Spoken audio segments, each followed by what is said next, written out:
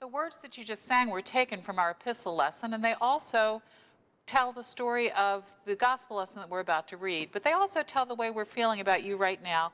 Without seeing you, we love you, Epworth Church and friends. Without touching you, we embrace. We were talking this morning about how hard it is not to hug one another. When we get back and we have to observe safe distancing, we still won't be able to hug each other.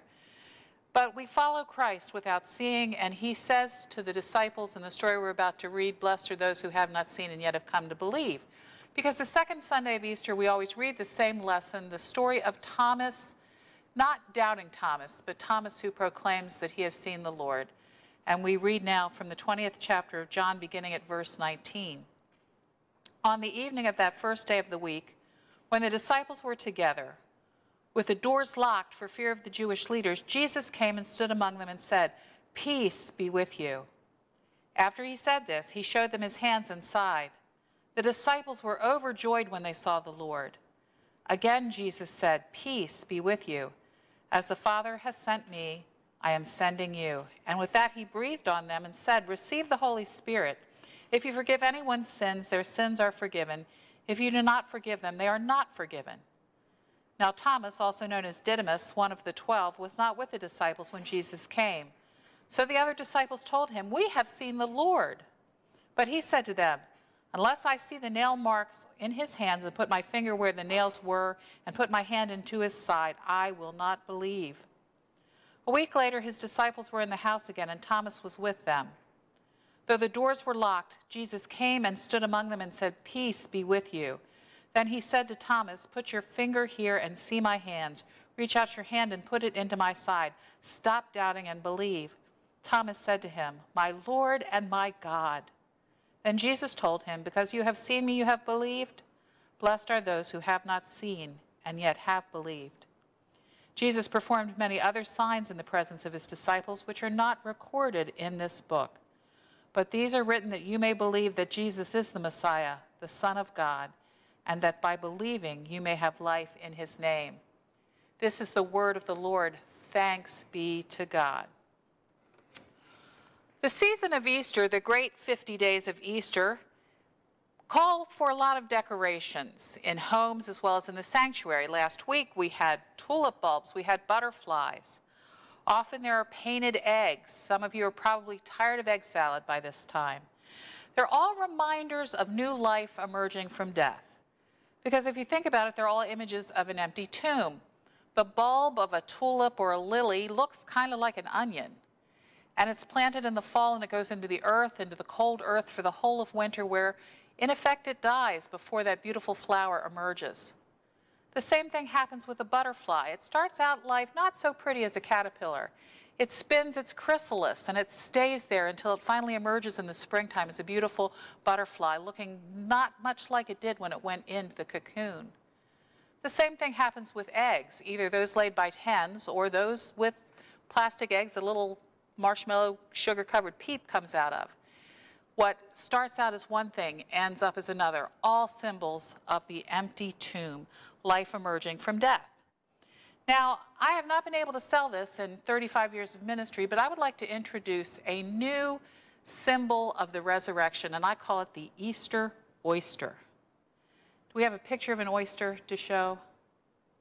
There it is. Isn't he pretty?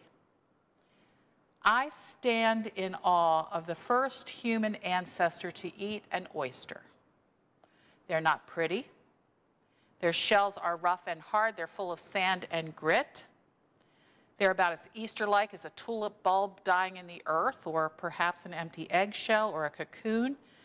Maybe one of our cave-dwelling ancestors watched a seagull scoop one up out of the brine and take it up into the air and drop it on a rock and open it and then stand and eat. Or maybe they saw an otter enjoying its prey. But something compelled this ancient ancestor of ours to crack one of these things open and look at it and eat it. I cannot understand that. I am not an oyster eater.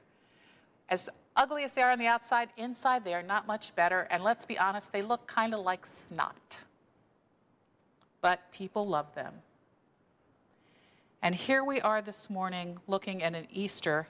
And what is an Easter oyster but a symbol of resurrection? Because inside the oyster, every now and then you find a pearl.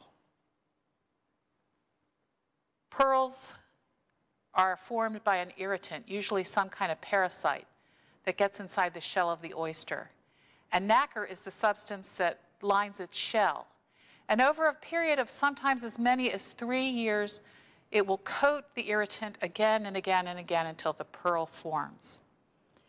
And I really think this is a good symbol of Easter because it's born of pain. Jesus goes into the room with his disciples. He shows up, the doors are locked, they're scared to death, they're closed up tighter than an oyster shell. And yet he is in their midst. And he shows them willingly his scars, signs of his humanity that he still bears in his resurrected life. He shows them his scars and he breathes not onto them, into them. Think about how John's gospel begins. In the beginning was the Word, and the Word was with God, and the Word was God, which takes us back to in the beginning when God created the heavens and the earth. God takes the dust of the earth and breathes life into it. Jesus is doing the same thing with the Holy Spirit, breathing new life into the church that he is forming in his name, into his disciples, although they are locked away in fear. Thomas is not with them. Now, we could say that Thomas was the brave one who was out into the world. Maybe he was the one who was the one with a short straw who had to go out and find food for them. Maybe he was out trying to hear what was happening if they were being hunted down because they had followed their Messiah. But he goes into the room and they say, "We've seen the Lord," the same message that Mary had said just in the same chapter of John's Gospel when she tells the disciples that she has seen the Lord, but they do not believe her. And so they are continuously locked away until he comes and stands in their midst. Now he comes back again after Thomas says, "Until I see him for myself, until I touch those wounds, I will not believe." And Jesus returns. Again, the room is locked, but he just gets in there anyway. And he shows Thomas. And Thomas, unlike the other disciples, falls before him and praises him and proclaims him my Lord and my God. So here we are these years later, feeling a need to lock ourselves away, being told by the governor that we're supposed to keep ourselves locked away. Not forever, but in this time of pandemic, to keep us safe, to prevent this virus from spreading. But the good news in this story is that wherever we are, however isolated we may feel, however closed off we might be, Christ comes to us. He comes to us. It doesn't matter that the doors are locked. It doesn't matter that the walls are thick. He comes to us because he is no longer bound by time and space, because he is the Lord who has been resurrected. But he still bears the scars of his human body. He still is willing to show us his scars.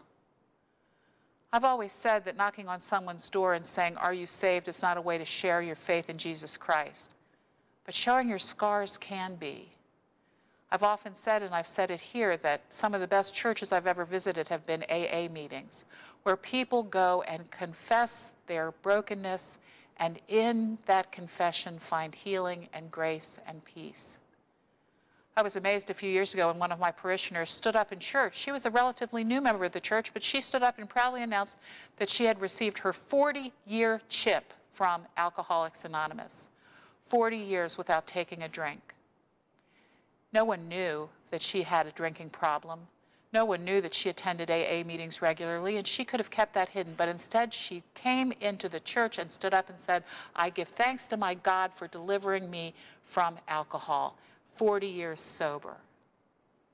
You know what that did? It inspired other people who are still struggling to seek her out and to find out where she had got this healing, where she had received her peace and her grace. Because a scar is not a sign of woundedness, it is a sign of healing, of old wounds covered by grace. So what does that mean for us today? I think it's time for us to come out of our shells, people. It's time for us to open up to the grace of God in Jesus Christ, because that is what transforms us. That is what makes us new. That is what breathes life into us from the Holy Spirit so that we might emerge a new creation. Maybe you're not going to look as pretty as a butterfly. Maybe you're still going to be an oyster, because I know my hair has not done very well during these weeks of confinement. But God will bring something beautiful out of our pain and our suffering. God who comes to us wherever we are, no matter how far we think we've hidden from the Lord, Christ comes to us with new life, with hope, and with healing. Jesus didn't condemn Thomas.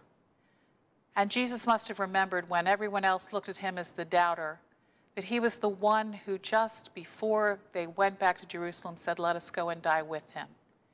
He is the one who said to Jesus, "How do we know the way?" So that Jesus could say, "I am the way and the truth and the life." Thomas is not the doubter, but the one who, when Christ comes to him, falls on his knees and proclaims him my Lord and my God. May the same be said of each of us as we continue in this time of isolation, that Christ has come to us, has breathed new life into us, and through him we have been made whole, we have been made beautiful, we have been healed. We may still bear the scars, but the scars are signs of Christ's new life in us. To the glory of God and our Savior Jesus Christ, we pray. Amen.